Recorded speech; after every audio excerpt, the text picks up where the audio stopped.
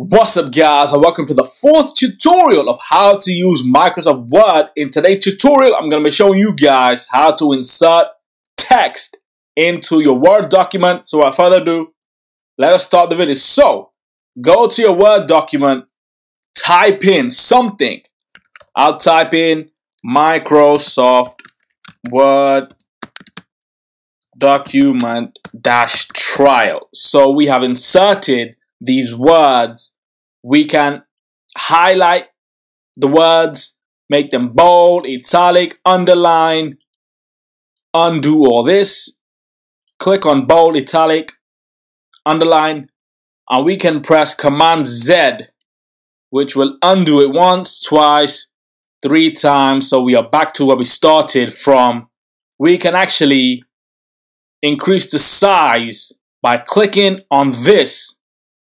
Decrease the size.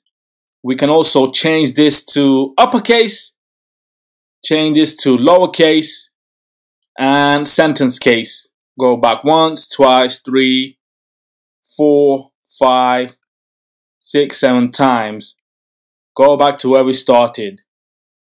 We can also change the color, change this to red, highlight the background to another color, black, change it back to where it started, automatic, no color.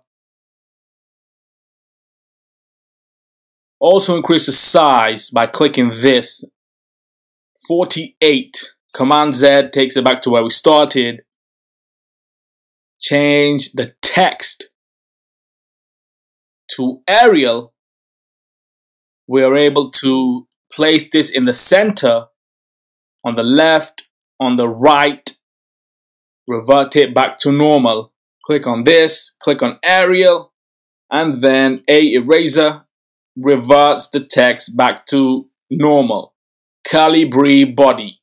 We can also change the font from the toolbar on the right hand side. No spacing, heading, heading 2, 3, 4, 5, 6. Various other fonts on your screen. Just go back to normal. That's it for this video. I'll see you guys in my next tutorial.